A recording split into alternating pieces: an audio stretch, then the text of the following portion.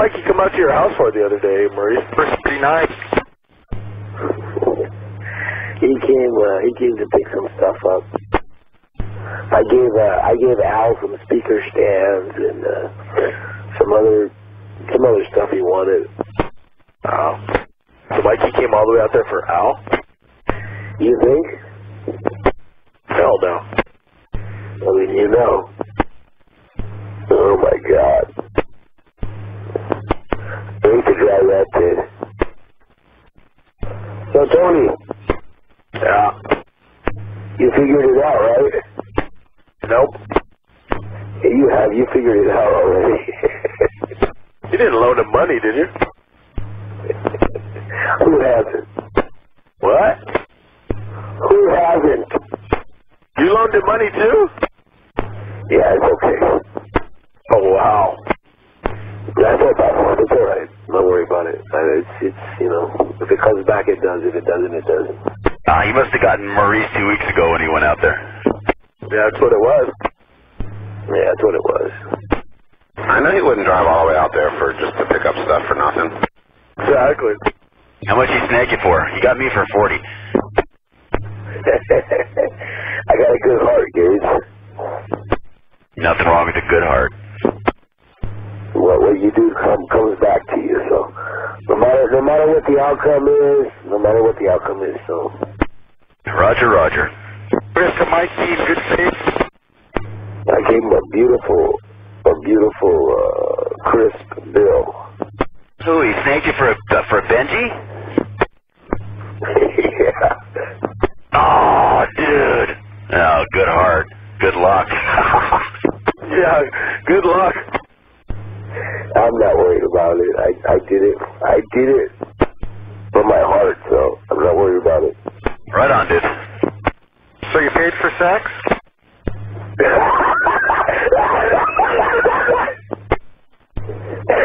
That was good, Nick. I'll give you credit for that. That's right. Mikey's mouth is holy. Alright, guys, I'm destinated. Catch you later. See you later, Nick. Yeah, Mike has got the aggressive mouth. Too bad Al couldn't have been out here to hear that, man. Shoot. I'm gonna have to tell him. You're gonna have to cue that one up. Yeah. Don't say nothing to him. Don't say nothing now. All right. You know what? For you, I won't. But it's hard. Oh, I'll tell him. No, don't tell him. Come on, that kind of information has to be public knowledge. Oh, I can hear it now, man. Oh my God. Oh, dude, oh man, yeah, you could hear it now. If Al got a hold of that, oh, dude, I'm pulling into the Chevron. I'll be back. Oh, I knew that Mikey wasn't going all the way out there just to get my speaker set.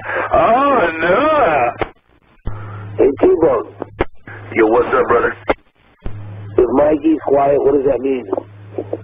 That means he's been listening to you guys all morning. I heard what you've been saying, too.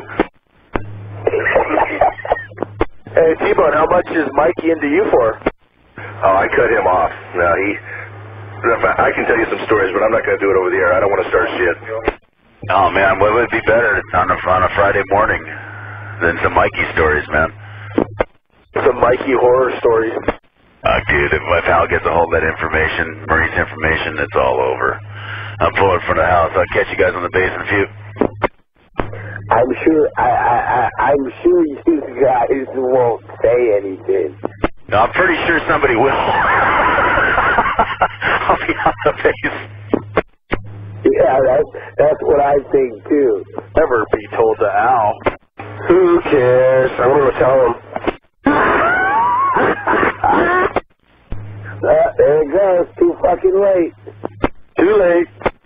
Yeah, Dr. D likes it in the ass. Oh, did you hear why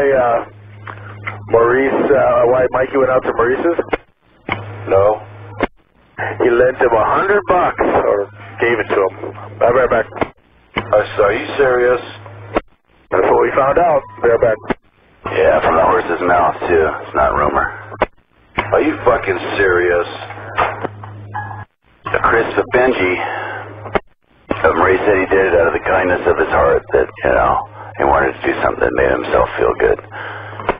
Dude, I knew fucking Mikey didn't go out to Maurice's for nothing. I knew that was bullshit. And they told me his brother gave him $100. See, he's just a lying piece of shit. That's why I'm never going to do anything for him anymore. Apparently Kenny has this feeling too. Kenny, are you still out there? I'm sure. I mean, Maurice just didn't come up and tell him, hey, I'll just give you $100. I'm sure he called him and begged him for it.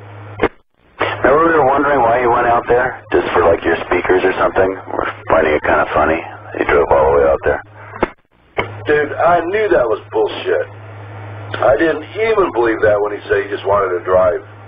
You know, I knew he didn't go out there just for that. See, Maurice was smart, though. See, Maurice just said, here, I'll just give it to you. I'm not going to loan it to you. Because Maurice knew that he wouldn't get paid back. I'm not quite sure what he said. If he gets paid, he said he wasn't worried about it. If he gets paid back, he gets paid back. So I think he gave it to him as a loan with the understanding that, hey, I may never see this again. Well, he got that one right. Hey, doesn't he still owe you $40? Yeah, I hope he continues to, too. Wow, how long has it been so far? I don't remember what month that was, but it's held off the phone calls, so it's been cool. Yeah, if he can't pay back 40, he sure the fuck can't pay back 100. Boy, I didn't think Maurice was that big of a sucker. Well, fuck, dude, he's probably tired of his fucking phone ringing all the time and having Mikey beg. So what you're saying is he paid him off to stop calling him?